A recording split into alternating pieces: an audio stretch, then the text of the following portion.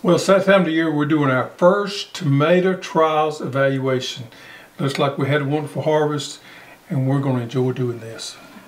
Welcome to the Row by Row Gardening Show, the best dadgum gardening show on the internet, where we talk about gardening, a little bit of cooking, and growing your own food. Now sit back and enjoy. Hey folks, I'm Greg. I'm Sheila. Wow, the garden giving it up. And by the way, I want y'all to try to guess what this is. Are we going to tell them what this is?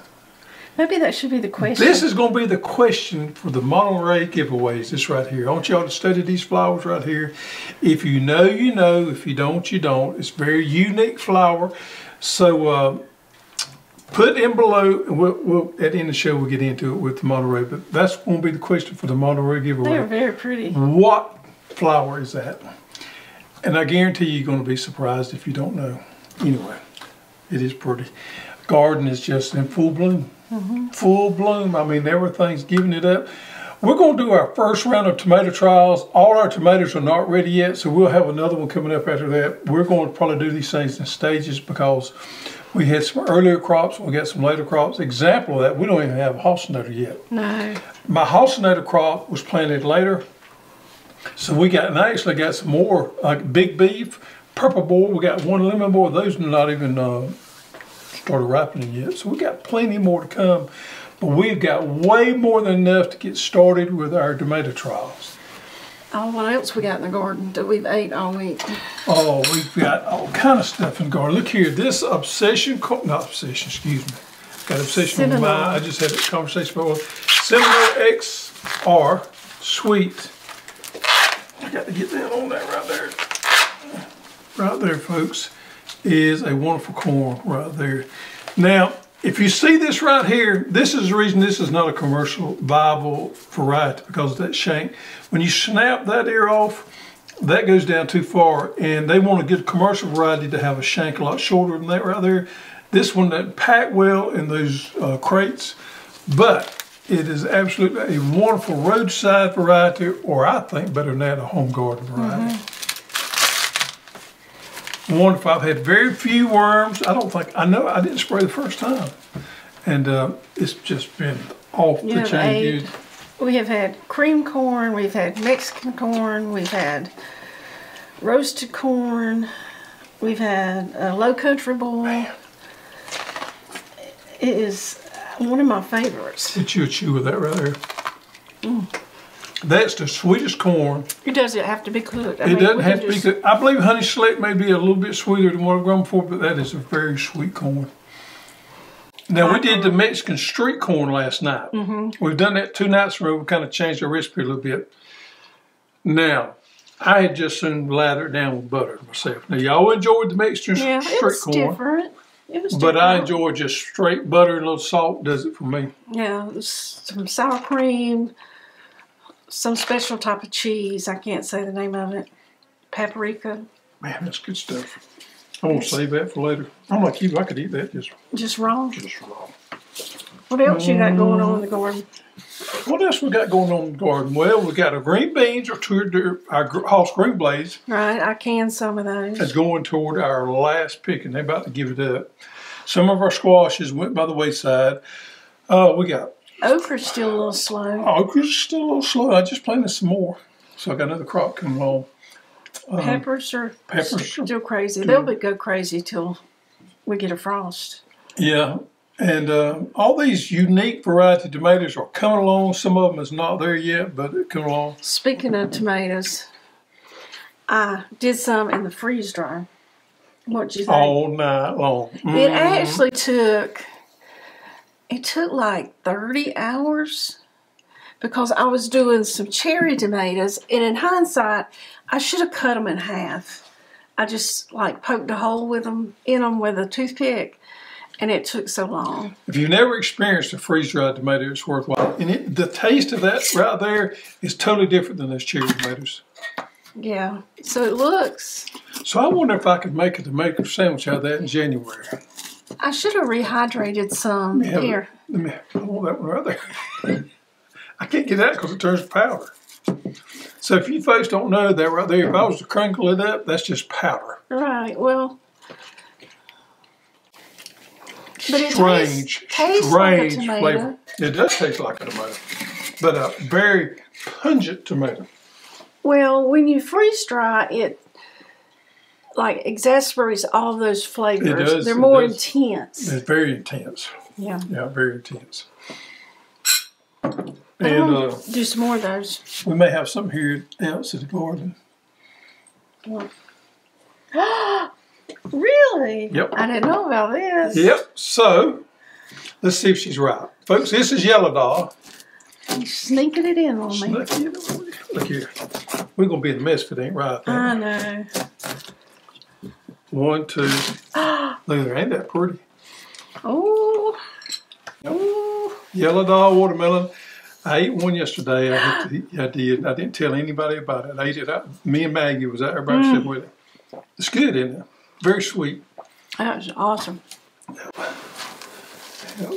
We love these yellow dolls. Now, last year I planted sangria. The year before that, I kind of switch it up every other year. I'll grow yellow doll one year. The next year I'll grow sangria. Give me a little bit of salt. I do believe the yellow doll has a higher sugar content than sangria.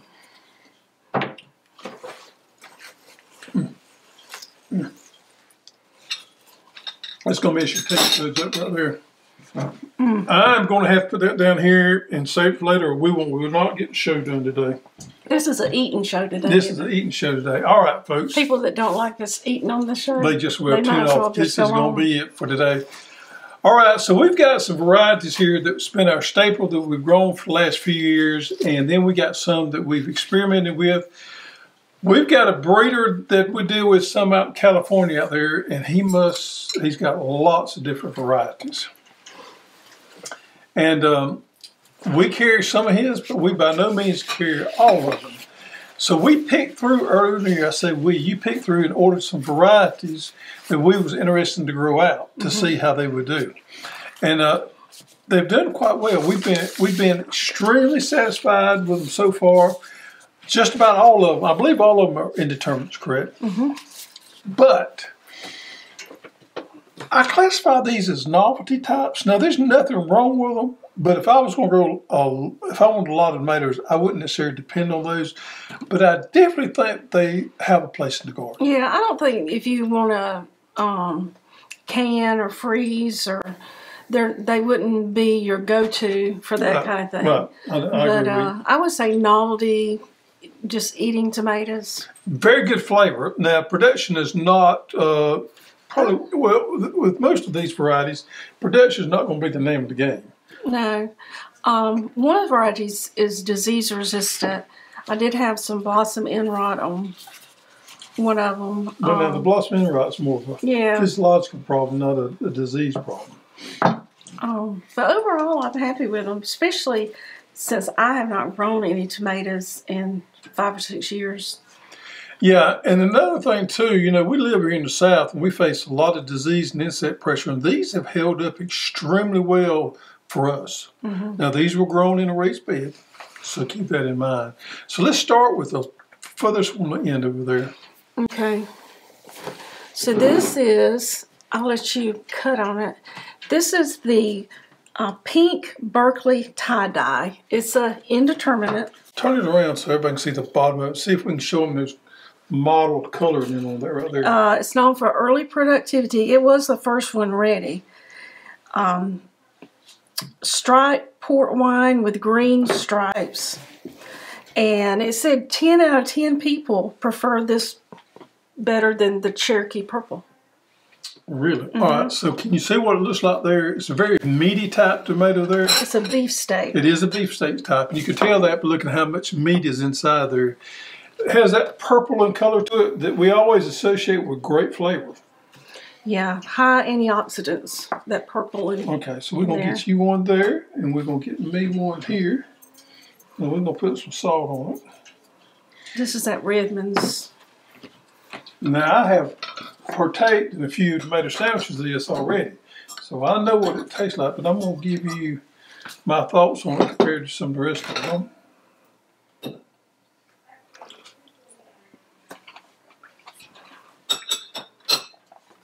My gosh, won't stay up there. Yeah. Very good flavor. I would consider that acid type tomato. Acid think type, so? yeah. I don't think Somewhat, not heavy, but a low acid type tomato. Low acid. Low acid type tomato. Very good. It's very soft. For the texture is softer than what we'll see in some of these other varieties right here. Yeah. I classify it as probably a 7. Very sweet. Very sweet. 7. What do you think? Do I need to write this down? Well, you can. Okay. 7 is what I would give that one right there. A 7. What's 1 to 10. 10 being off the chain, 1 being low, low, low. I say it's a 7. What do you say? Oh, I say it's 8. You say it's an 8? Wow. Feeling gracious there, are you? Yeah. All right, so where are we putting these that's cut up? Just anywhere? Just anywhere. All right, so let's go to the next one. So the next one is called Blue Beauty.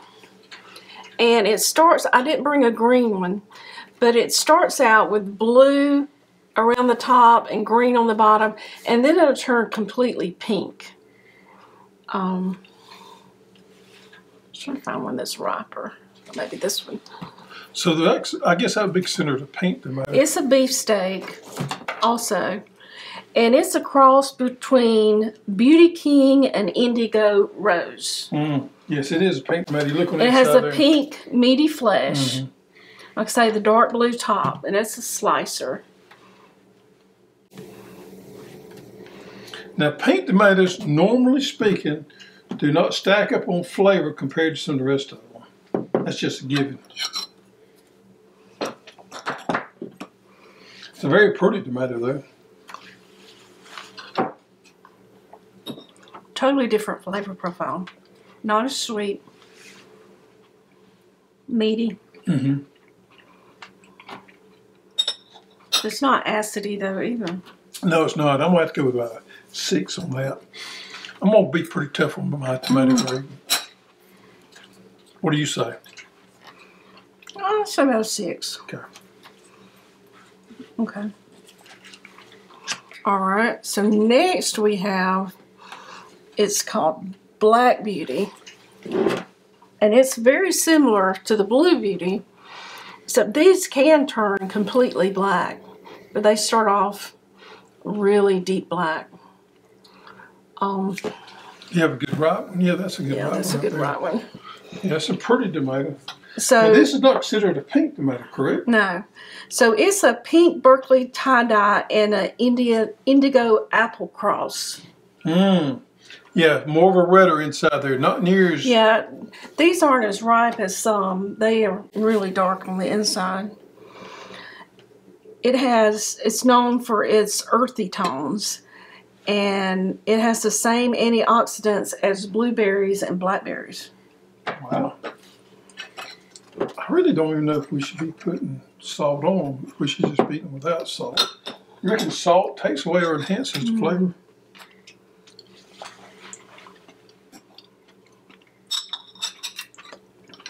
No, and those are really ripe. That might not be a fair. Yeah, I'm going to give that one a 7. The reason I'm going to give it a 7 because it was my favorite one of the ripe ones that I ate earlier. Now, this one's not quite ripe enough. Still a good tomato here, but I'm going to give it a good 7. Okay.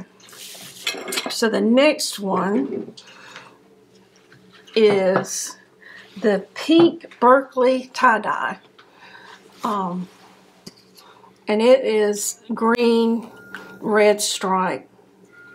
And hold the other one up right there. This one? Yeah, they have very unique shapes to them. It kind of looks like an heirloom, doesn't it? Some of them. You think which one's ripest? This one's the ripest. Okay. It may be too ripe. I find it hard to believe. So it's an indeterminate early productivity. This says the fruits are usually bilo, I guess you would call that. It's a port wine with green stripes. Seems to be a darker tomato. Yeah. Now, my gut tells me this is going to rank pretty high on the flavor profile. Oh no, I'm totally red. Did you get them mixed I up? did. This is the large bore. Oh, the large bore. Okay. Yeah. All right. Excuse me. Back at this large bore. Because it has pink. I don't think I've tried this one. I don't think we tried that one either.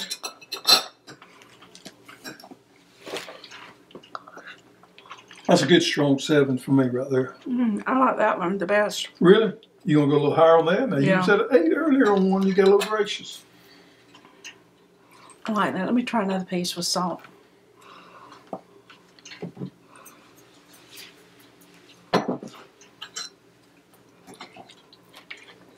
It's a solid 7. It's got a unique flavor. It does. It has a little different twist. I'm going to do 9. 9? Mm-hmm. Whoa. A 9? Or 9. Wow. All right. So Mama Hoss is through with hers. Let me move on to mine. That's the last of yours, correct? Yeah, I think so. Of the big tomatoes. And then we're just going to mention this one because this is the ripest one I got. This is a variety called Myrtle, which is a Simnest variety here that I'm growing out for trial this year. So far, they've done pretty good. I'm not seeing quite as much vigor in the plants as some of the rest of them, but you know what? We're trying to grow tomatoes, not plants. So I'm holding out on judgmental on that yet. Held up really good disease-wise yet. Disease-wise, insect, I haven't noticed any more stress from it than I have any of the rest of them. So when those get ripe, we'll taste those. Now I only have 3 that are really ripe right now. We have several more that's coming along, as I said. This right here, and I'm going to show you 2 different ones here. This is probably a better one. This is a pink tomato. This is one we started carrying last year called Pink Delicious. It has that heirloom look to it, but it has disease resistance to it. This is a hybrid. This was a really good tomato performing for us last year, and it has performed well this year. Now, I don't know about yours because you grew all those. These are not heavy producers by no means. You're not going to get near the poundage off these as what you are some of these other varieties, but they are unique. For pink tomato, they do taste pretty good. And they're easy to grow. It's not the largest indeterminate I've ever grown. Hardly pretty for a pink tomato. Isn't that beautiful right there? Yeah, very good tomato there. It's a beefsteak. It's a beefsteak type. Yes, ma'am. You can see all the meatiness of the tomato in there. I'm going to be generous and give you a big slice of that one.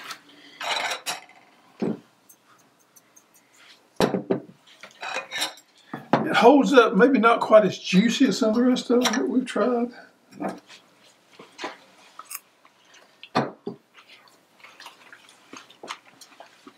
It's real similar to that Blue Beauty. It is similar. I didn't know that till we just tasted them in order.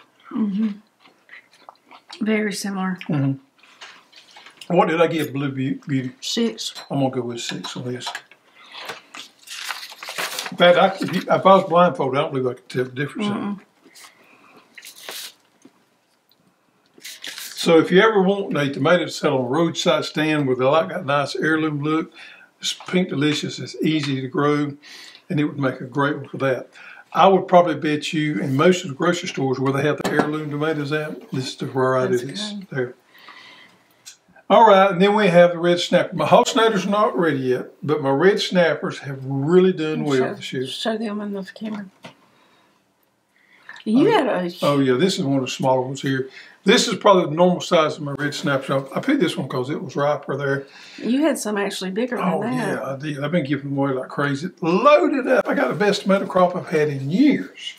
Red snapper, if you don't know, is a determinate type tomato. This is a cicada variety that really does well as far as foliage. Heavy producer. Look at the meatiness inside there. It's even more meaty. Yeah. It's more red than pink. It is more red. So it is considered a more red tomato. This is a staple right here. This one's easy to grow, heavy producer, and just a good uniform tomato. If you look at them, I'm going to show you this one here. Very little cracking. See how smooth the top of it is there? These varieties from Cicada are known for that smoothness at the top. Unlike some other varieties we got.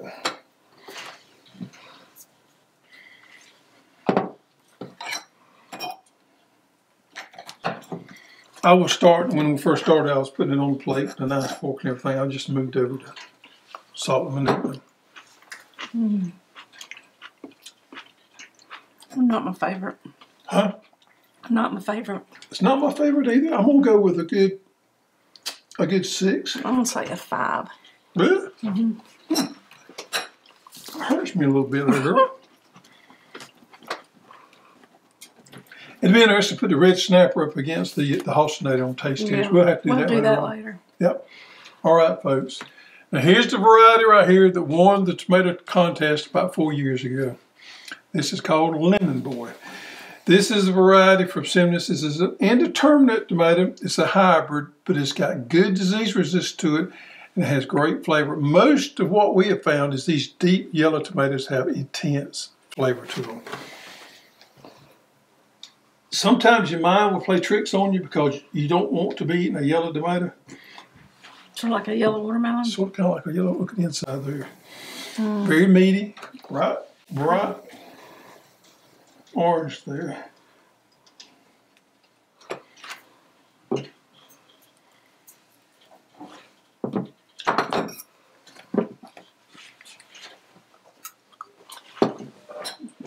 That's good.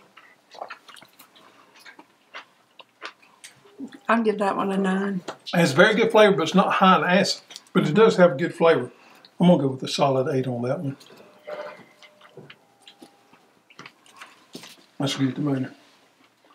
So there you have it, folks. There is the slicers that we have ready. My favorite would be a tie between the Lemon Boy and which one?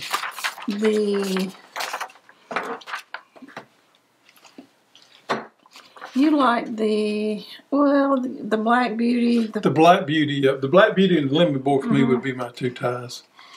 And normally speak with indeterminates, most people would tell you the flavor profile of an indeterminate is better than a determinate type. Yeah, I agree. Yep. All right, so we got that out of the way. Let's just run through real quick on some cherry tomatoes. Okay. Because we've got a lot of cherry tomatoes ready. This right here is, and we talked about this on the live the other night. This will be easy because we ain't got to get all into no slice and everything. This is Mountain Vineyard. This is a great type tomato right here. Does extremely well, indeterminate, but look how dark red it is. That's because it's got what they call the crimson gene in it. Now this is one of our favorite tomatoes here. It loads up, very productive. And the inside is like a real tomato. Very sweet. Very sweet. And you'll go over the little birdies. Save those to last. Okay. Little birdie series, we got Rosie Finch. These are the dwarf tomatoes we love to tell you all about. They're just loaded up those very compact plants. I like that flavor. It's good. Rosie Finch, pink tomato. Like a pink. There's 3 series in that little birdie series: Rosie Finch, Yellow Canary, and Red Robin. This would be the Yellow Canary.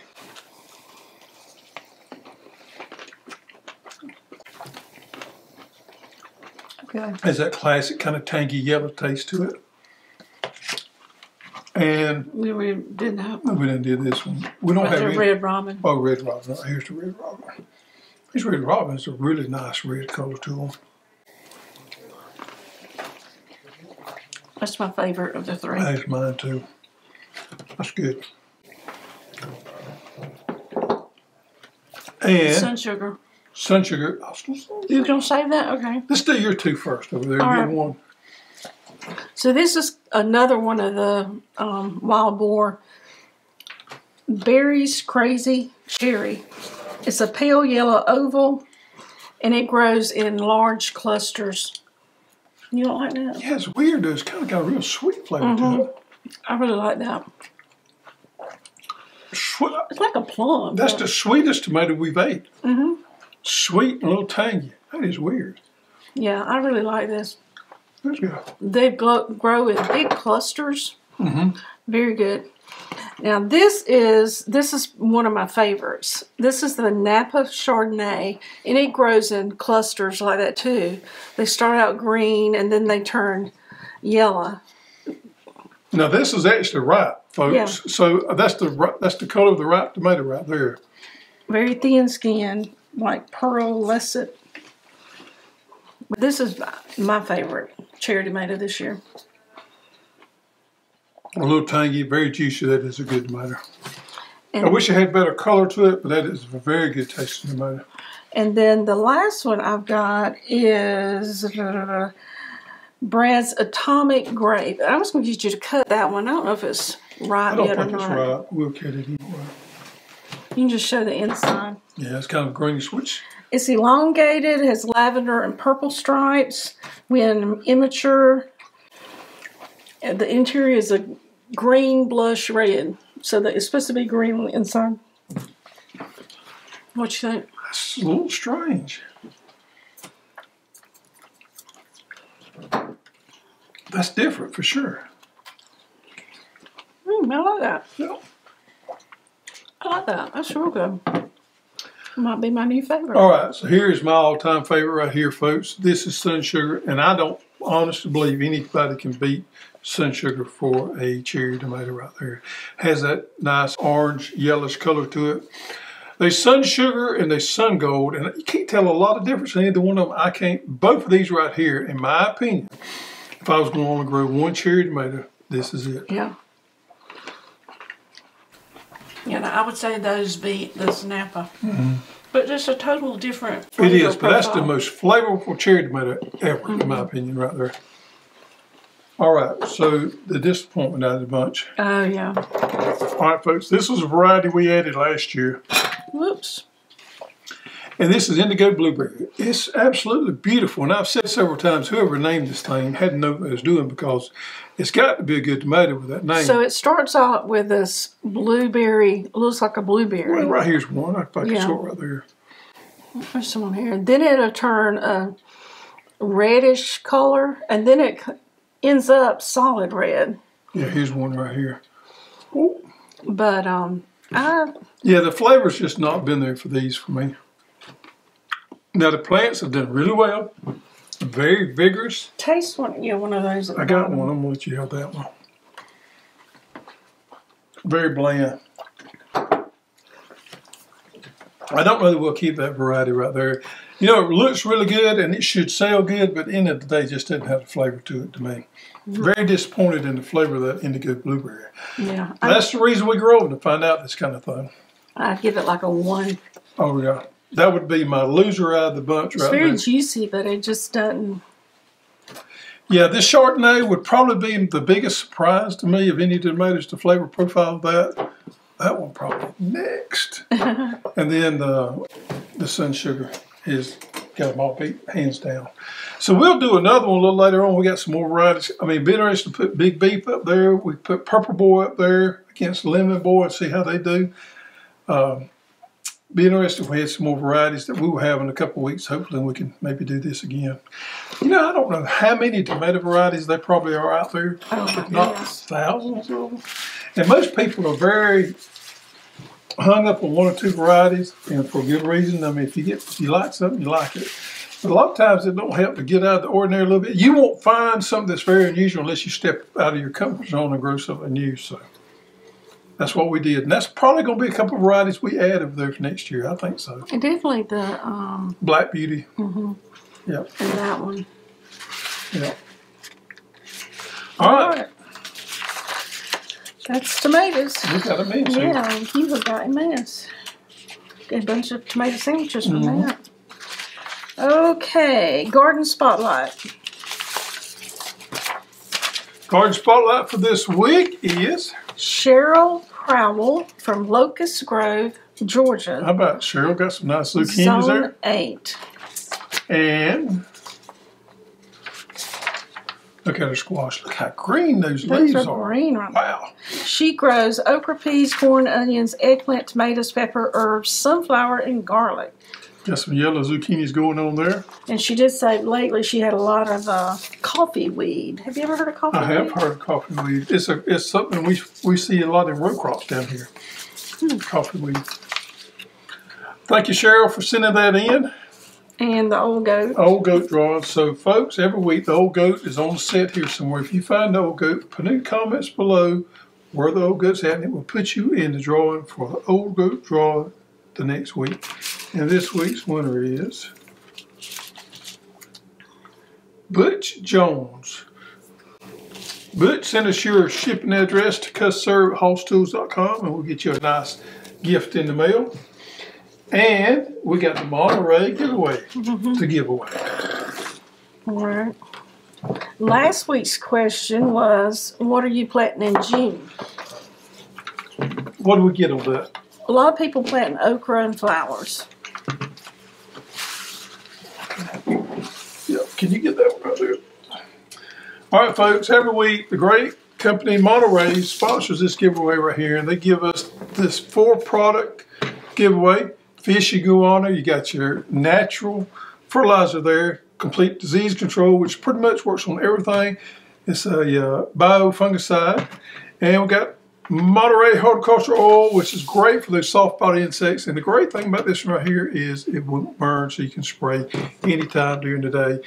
And then we have the yellow sticky traps that you can put in your greenhouse or in your garden to trap some of those beetles or those insects to see what you got gnawing on your plants. Gnawing, this means they eating on the plant, gnawing.